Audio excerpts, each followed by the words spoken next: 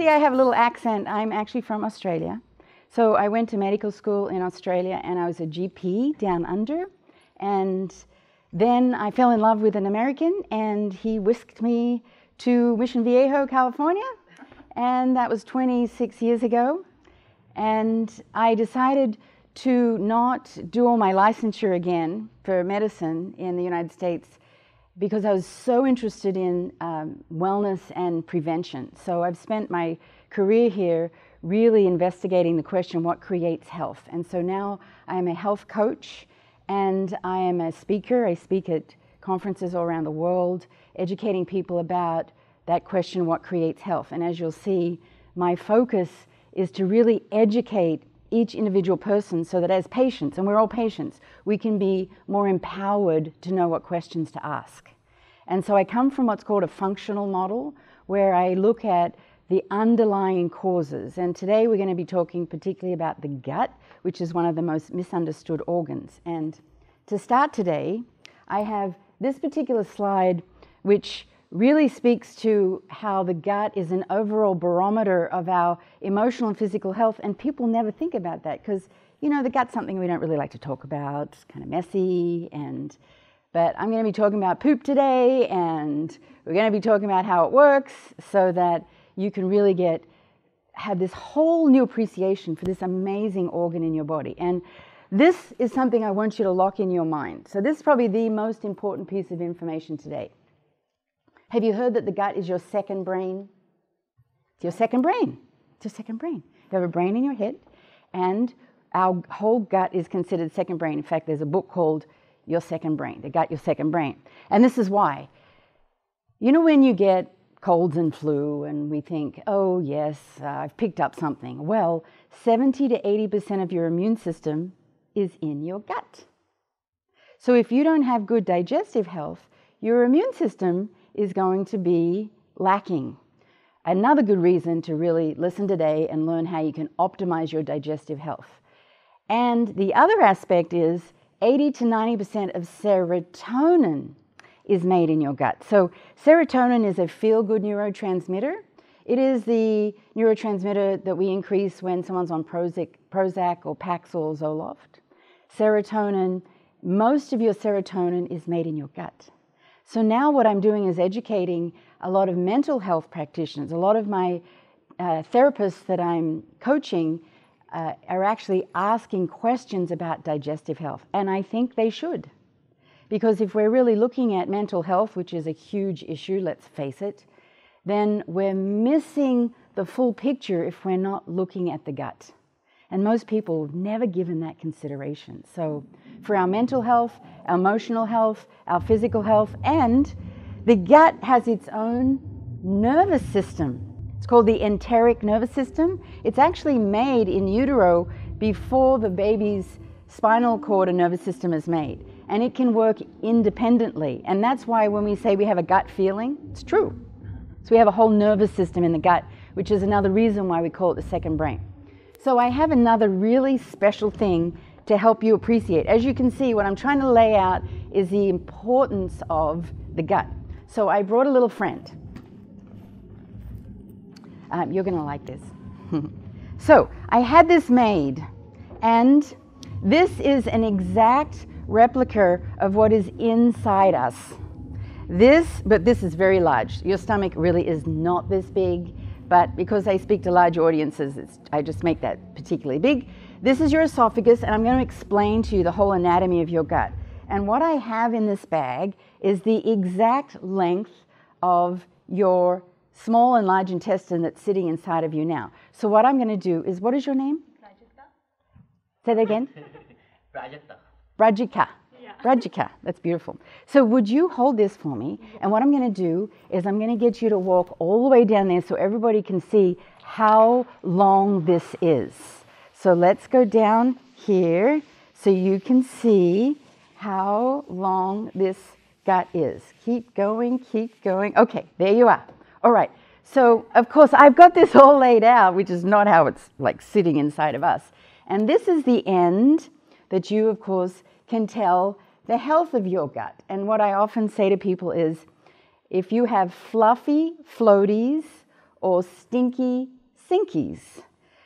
That tells you a lot about what's happening in your gut. So if you have good digestive health and you're pooping every day, and when you go to the bathroom, it floats, that's a good thing. It's loose, easy to come out. Stinky sinkies, they've been in there way too long. So that's an indication. And I'm actually going to show you a chart, and I'll hand it out so you can see. No one has to talk about it, but it gives you an indication of what's happening inside your gut by the look of your stool, otherwise known as poop. So when you think about it, thank you. What I'm going to do is have you move forward to me now and imagine all of this somehow fits inside of us. Like, how does that happen? How does food really find its way to be processed and find its way out while it sits in us like this? Like, it's just a miracle. Thank you so much. Isn't that just a miracle? Yeah. So, someone says they have irritable bowel.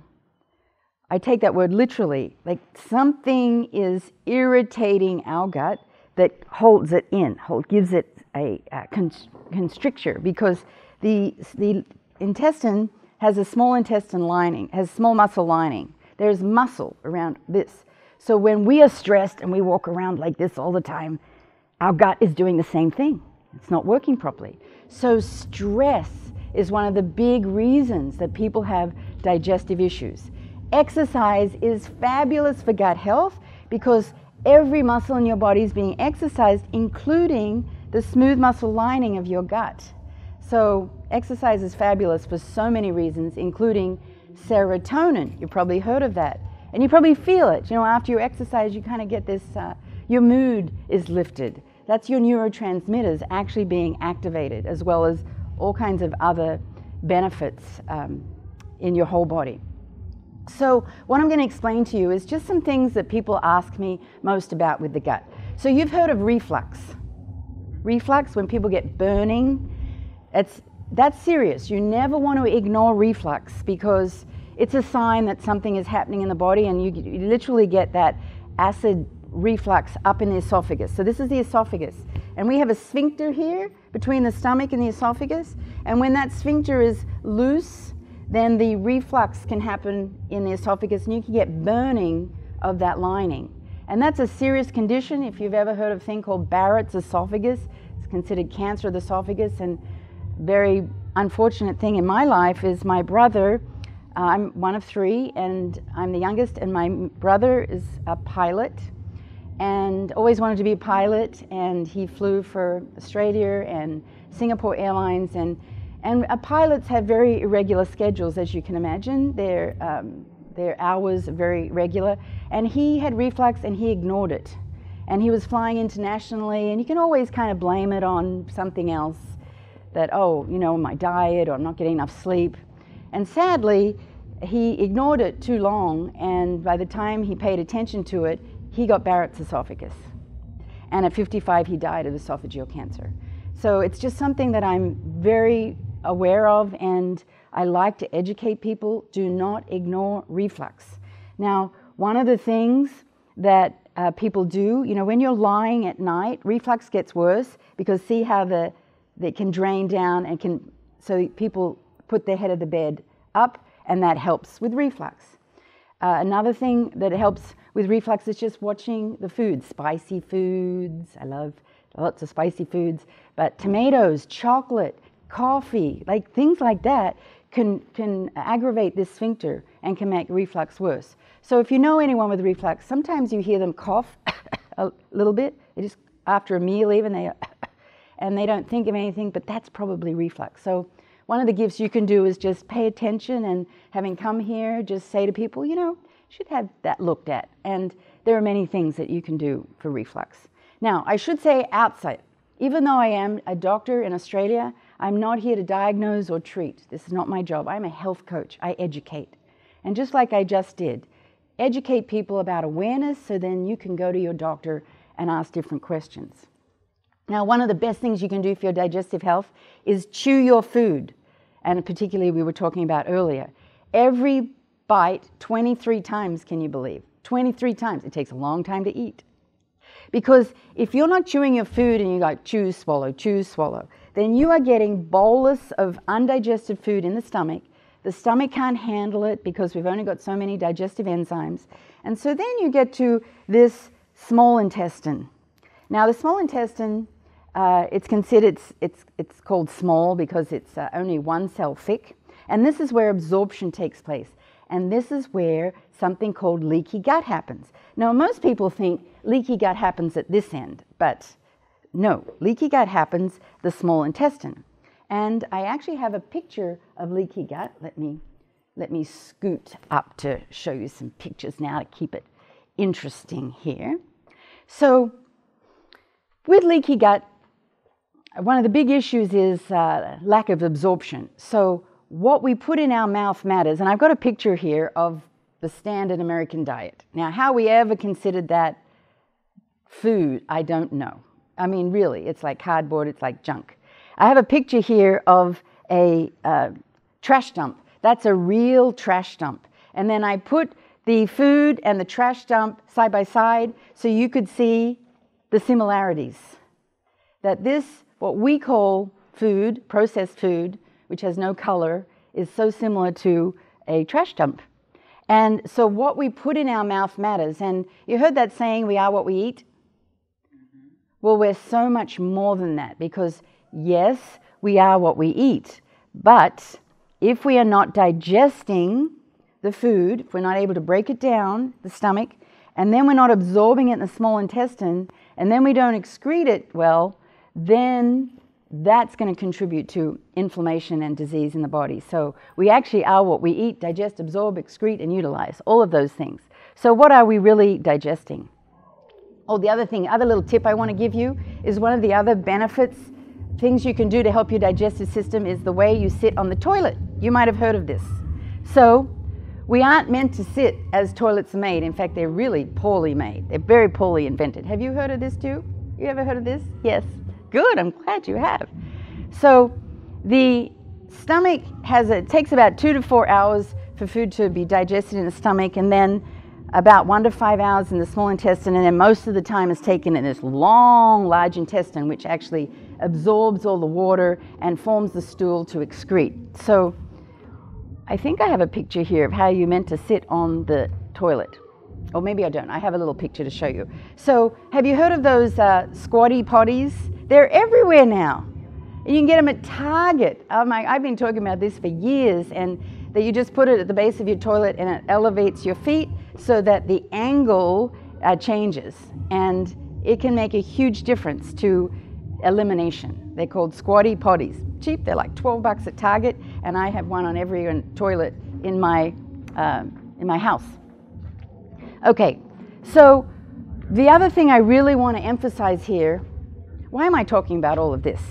Well, when your digestive system is not working and you're not absorbing properly, it contributes to many conditions that you would never consider.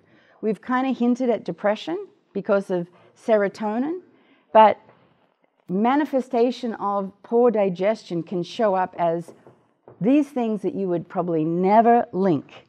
ADD, ADHD, arthritis, asthma, anything related to inflammation of the body. So I believe every doctor, no matter what specialty, needs to be asking about the gut. Dermatologists, eczema and psoriasis are autoimmune conditions, and autoimmune conditions are created by inflammation of the body, and one of the first places that starts is in the gut. So I believe every dermatologist should be asking questions about the digestive system.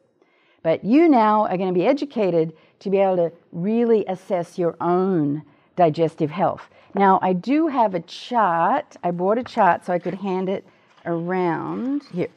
So this is called, and I think I have a picture of this here. This is called the Bristol Stool Chart. And you can look at this on Google, can easily find it. And it tells you, again, you know how we were talking about the fluffy floaties that come at the end of the colon here? Then what your stool looks like tells me a lot about what's happening inside the body. And they have 7 classifications of your stool, from type 1 to type 7. And you can just look there and kind of think, oh, okay, that's where I am about. The ideal stool, and I love Dr. Oz compares it to a ripe banana. So if you imagine an overripe banana that's brown and curved and kind of mushy and soft, that's your ideal stool, and it comes out easily. You don't have to strain. If it's hard and craggy like rabbit pellets, that's constipation. Dehydration, the number one cause of constipation is dehydration.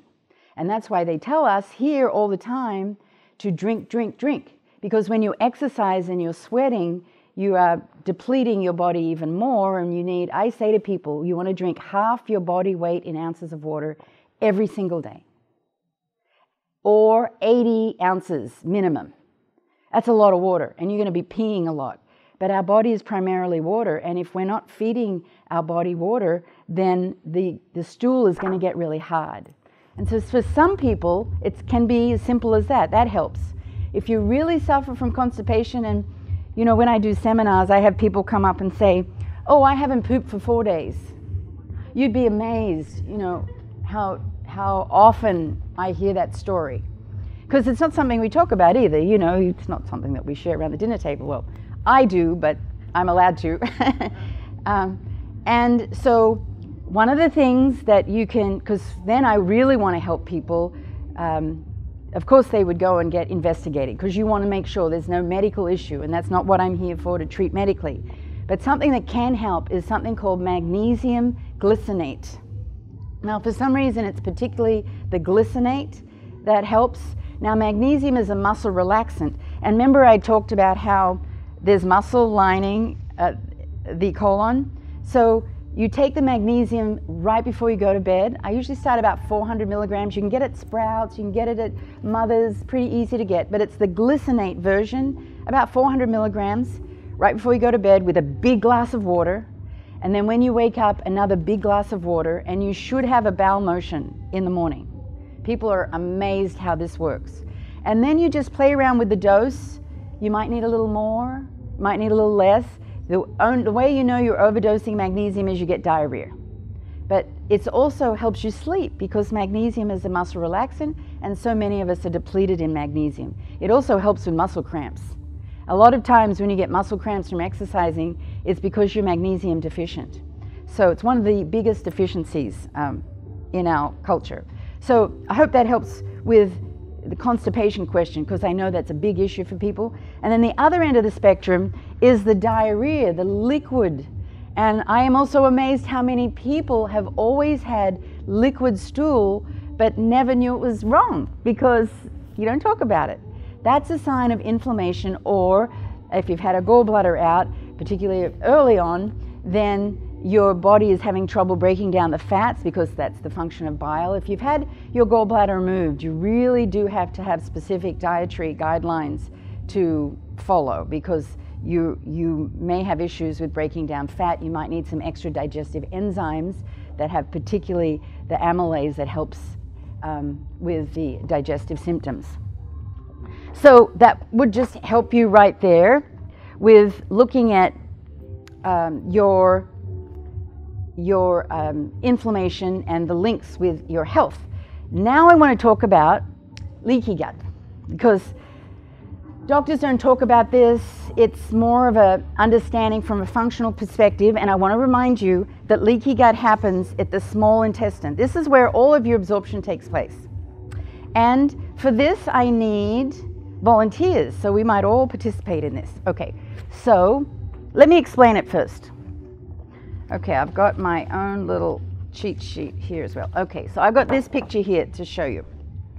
So the small intestine is one cell thick. And your small intestine is the barrier. So when we eat, let's say we have a hamburger and we get it, it's big beefy burger, and it's got onions and it's got tomato and it's got all kinds of stuff in it. It has to get into the stomach. The stomach has to break it down, but a lot of us are deficient in digestive enzymes, so it doesn't break down fully. So we get undigested food in the small intestine. And the small intestine's job is to decide what is going to get pooped out and what is going to get absorbed into the bloodstream. That red there is the bloodstream. The small intestine's job is to say, these nutrients are good, I'm taking them to the blood, these are bad, I'm getting rid of them. And it's only one cell thick. And the small intestine has these really tight barriers to stop bad things getting into our blood. And with our food industry right now, full of GMOs, full of chemicals, what's happened is this tight junction is getting inflamed. It's getting damaged by all the chemicals, so it loosens. And so things leak into the blood we don't want because of the tight junction. It's actually called interstitial junctions. Gets into the blood, and that sets up an autoimmune reaction. So I'm going to demonstrate this because it's so important. So I want 2 people. Will you be I'll have you be my bloodstream. So you come over here for me. Yes. Actually, no, I'm going to have you be my small intestine. I want you to stand side by side because you know each other, right? And so you're going to stand side by side really, really tight. And then I need one other person to stand right here for me. Thank you. Okay, so this is the small intestine junction. This says, I'm say a GMO chemical, and I've been eaten, and I want to get into the bloodstream, but you guys are not going to let me because you're tight junction. So you stop me getting in there. Stop. Oh, you're so good. Oh, yeah. Okay, so I can't get it to the bloodstream over there. But what happens in our life, stress, processed foods, GMO foods, is these junctions get a little loose. So just loosen up there. They get a little inflamed. And so they're not quite as tight. And so me, the GMO, I'm going to get in there. And I'm in the bloodstream now.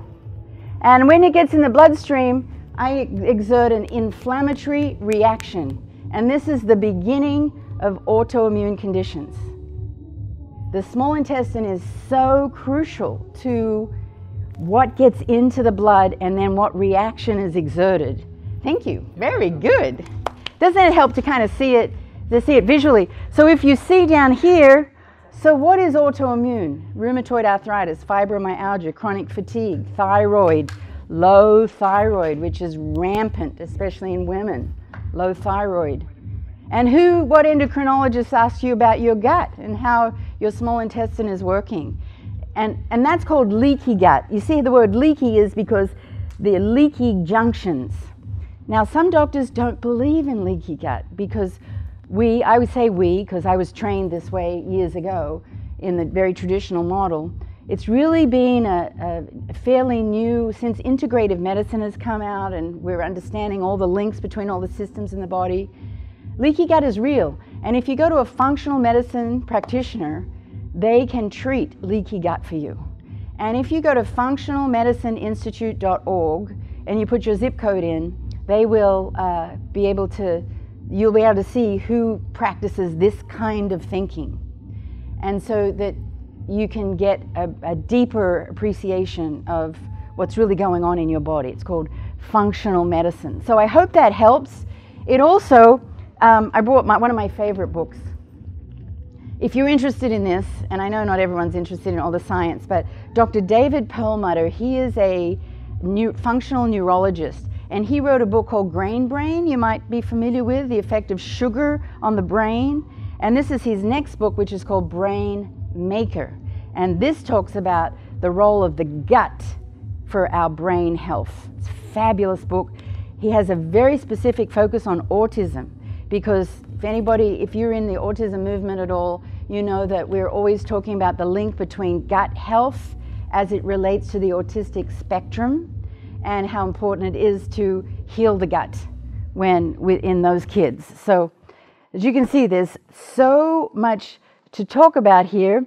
I'm going to give you now some solutions because that's what you came for. So I have 4 things you can do to help with your gut. So I've got another about 10 or so minutes of this, just so you know how much longer we've got, because I want to give you some solutions, things that you can actually do, because remember, I'm not treating here, this is about lifestyle. And I wrote a book called is your lifestyle killing you? Which is basically my 30 plus years of working in this field and understanding that we can do a lot with lifestyle. But doctors don't have time to teach you that because, you know, as a doctor, I only had 15 minutes with a person, and I can't ask questions because I can't hang out and wait for the answer. So you really need to get educated about these lifestyle factors. So first of all, remove toxins. So as you saw, we have to be mindful of what we put in our body because that creates this potential leaky gut. And I've got a list of the toxins. I do recommend that you use digestive enzymes. And if you go to my website, you can certainly see the ones that I recommend because you do want to make sure that you have a really high quality digestive enzyme. And most people, like I do use, I'm lucky that I've got a fairly good gut function, and I still use digestive enzymes with every meal. My husband, who has some gluten sensitivity, he uses digestive enzymes with every meal. It just helps break the food down as much as possible so that by the time it gets to the small intestine, these interstitial barriers don't have to work as hard. So digestive enzymes are really, that's how they work. A lot of people wonder how they work. They just help break down the food. And then you want, the thing I haven't talked about is this whole gut has bacteria in it. It's called the microbiome. And these bacteria play a crucial role in every metabolic process. And with all the antibiotics that we've had in our life and processed foods, our gut bacteria is really lacking. So I recommend everyone take a probiotic. And since we've got a small group here, I have a sample for everybody. So this is the probiotic that I use and I recommend to my clients. Does anyone take a probiotic, by the way? Yes, yes, yes, yes. Okay, so this one I love because I travel a lot, and these don't have to be refrigerated, and the active bacteria get activated on the saliva. So I take one of these every day, and when I travel, I take double because you know the link between immunity and the gut. And if you're on antibiotics, you want to double or triple your probiotics because an antibiotic gets rid of these good gut bacteria, and you want to take a probiotic, but don't take it at the same time as your antibiotic. So anyone want to try one of these? You're very welcome to try here. You just open it. We can actually take it together. And it's got 2 bacteria in it. Did I give you one? I'll show you how to open, how to take it. You want to take one too? Yes, okay. Yes. Yes, you can get it from health practitioners that recommend it. So you can get it from my website, or you can get it from me if you like. I've got a way for you to get it at my price. Yeah, you don't get it at the store. So this is how I take it. Let's take it together. So I just open it up. Now, even though it says to mix it with water, I don't mess with it, mix it with water. I just open it. It takes like a pixie stick, and you throw it down.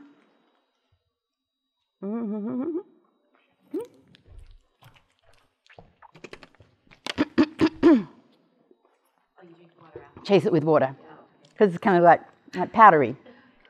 Unless you've had nothing to eat today. Never take a probiotic on an empty stomach.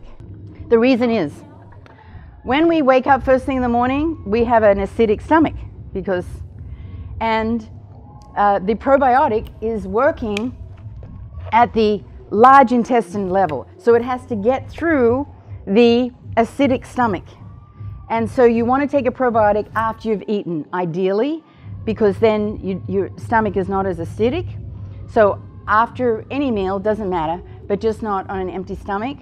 And I take it every day, and as I said, I kind of double up when I want extra immunity. My daughter is a 2nd grade teacher, so new 2nd grade teacher, so I've got her taking 3 of these a day, like in this early parts of the school year, while all the bugs are everywhere, because I consider the gut is a key immune organ, and most people don't. So I also have her on vitamin C, of course, and some good fish oil as an anti-inflammatory.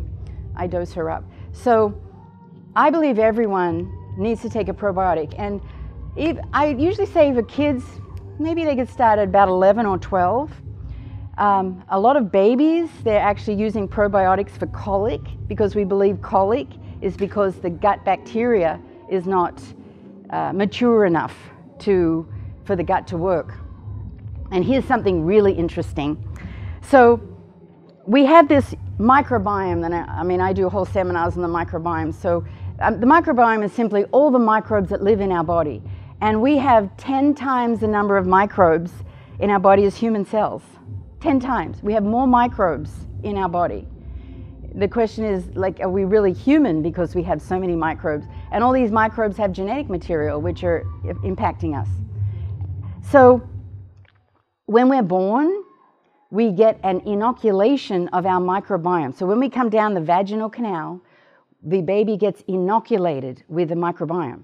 So the research has shown that C-section babies have more likely to get more immune disorders because they haven't got that inoculation of the microbiome. So now hospitals are actually, for C-section babies, they're swabbing the mum's vaginal canal and they're putting it in the baby's mouth and under the arms and on the skin, so the baby gets the absorption of inoculation. Wished I knew that 34 years ago when I had mine. Right? Tell me about it. I had a C-section too, Yeah. right? And I have a blonde hair, blue-eyed, and she does tend to get more sinus issues and allergies. Now, I don't. Blonde hair, blue-eyed tend to get more. And I'm not going to beat myself up, right, because I had a C-section, because I had to. But now we know.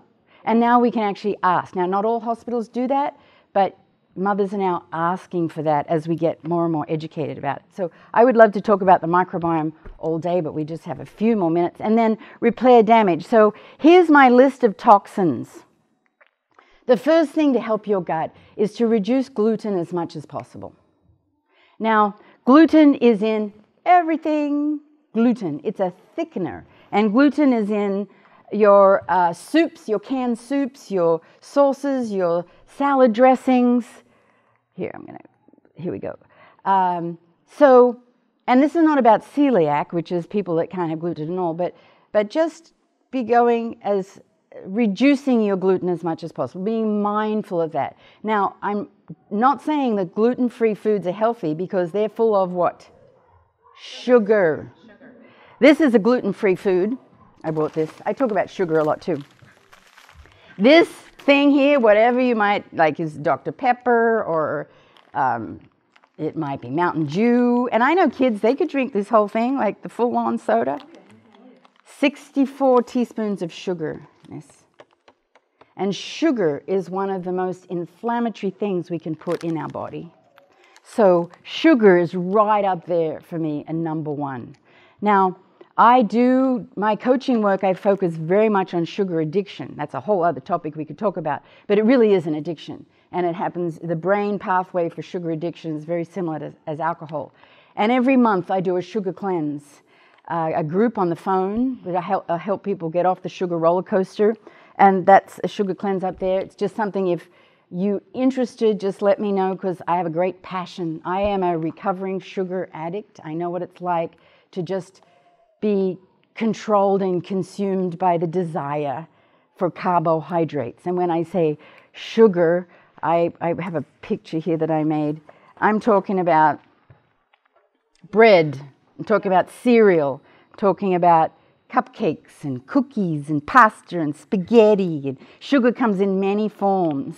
So, and for different strokes for different folks. My sugar of choice, as weird as it sounds, is black licorice. I love black licorice. And they make the best. See, most people, if you don't like it, you hate it. Oh my gosh. You can buy it now here. I know. I can get it at Target. I check out at Mother's Market the other day, and they've got my New Zealand black licorice. I said, no. You know, it's like an alcoholic, truly. Yeah. And I will admit it. Does it have alcohol in it? The fennel, licorice to me it does. Sure. Sugar-free. It's fat-free. It's fat-free. And we all think, oh, fat-free is good. But, you know, that was the biggest nutritional myth that we were fed, and it's full of sugar. So anyway, so I know what it's like. And so I help people, if you're interested in in that I can help you with that. So here's some other lists. So toxins come in many forms. Not for everyone. Dairy might be fine for some people, but for some people, their guts react to dairy. So I just suggest do a little experiment and see, like don't have dairy for a week and see how you feel, how your gut health is if you're really watching your gut health. Highly processed foods, spaghetti, pasta. I teach people how to use cauliflower rice instead of like the white rice and spaghetti. Spaghetti squash. Do you ever use spaghetti squash instead of spaghetti? Because that's low glycemic. And oh my gosh, one of my big bugbears, when kids have these cupcakes and they've got that blue icing and that red icing, they are carcinogenic, those dyes, and we know they are. Let's just not even go to what the leaky gut says about that chemical, and we still use it. So just being mindful of what we're putting in our body. So there's my picture of sugar. So you want to keep your blood sugar in a stable range as you can, and there's just so much we can do about that with understanding about low glycemic. I have a lot of resources on my website. So drkarenwolfe.org, programs. I've got Karen's Kitchen. Now, I'm not a cook, far from it, but I teach people how to make spaghetti squash and cauliflower rice and simple stuff so that you can substitute. You can just improve your diet little by little. Okay, the other thing I'm going to share with you is, where do you think, I've talked all about this, but where do you think digestion begins? Where does it begin? Well, probably the brain. The brain. As soon as we start thinking about food. As soon as we start thinking about it. If I was to have you imagine a lemon, and I imagine you cutting a lemon and then bringing that lemon so that you could smell it. Most of us start salivating because we can imagine that lemon, and the body, all we've done is use our mind. So digestion does begin in the brain. And one of the biggest tips I can give you, and I started today talking about this, camels. You ever seen camels chew and chew and chew? I want you, when you think about digestion, I want you to think back at camel and chew your food 23 times at least with every bite, so that it gets as small as possible by the time it gets to the stomach, so it gives the stomach the best opportunity to break down the food, so that by the time it gets to the small intestine, absorption can be easy. So something as simple, you don't have to buy that, you just chew your food and smell your food. That old-fashioned way of actually sitting down to dinner and doing a prayer before you eat is beautiful for digestion. It slows everything down. So all of those things. Oh, and look at this. I love this image because this speaks to how we have 10 times more microbes in our body than human cells. And that little baby saying, are we really human? Because we have all of these microbes in our body. It's just amazing. So this is the probiotic I love, and I've had such success with a lot of my clients on, and you can certainly talk to me afterwards if you want to get some of this, because you can't get it at the store. We need probiotics because our gut bacteria has just been really insulted with sleep deprivation and sleep and antibiotics and pharmaceuticals, and the balance of microbes are just way out of whack. So I am a big believer, as important as a multivitamin is, I think everyone needs to take a probiotic. Pro-good biotic bacteria. And get some sauerkraut. If you like sauerkraut, that's a really good fermented food that has probiotic as well. That'll be really good post-surgery, we were talking about earlier. And it's also a prebiotic, which is a fertilizer for the good bacteria. So anything you can do to really help with digestive health. And I've got some other resources on my website for you to look at. And then I think the number 4, where's my list here?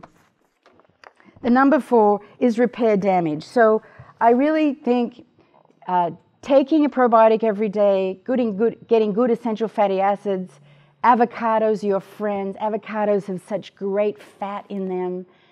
We're really deficient in fat, and that's really important for our digestive health. I think everyone should take a really good multivitamin and mineral. That's really, really important because we're really deficient, and this gut has a lot of work to do in our life, and it's tired and it gets depleted on a cellular level. So, I think I got through everything. Questions? Yes. You were talking about water. Yes. My coworkers swear by alkaline water. Oh, yes. What are your thoughts on that? Well, it's so interesting. Let's back up about that whole acid-alkali. There's no doubt that the more alkaline our body is, the healthier we are.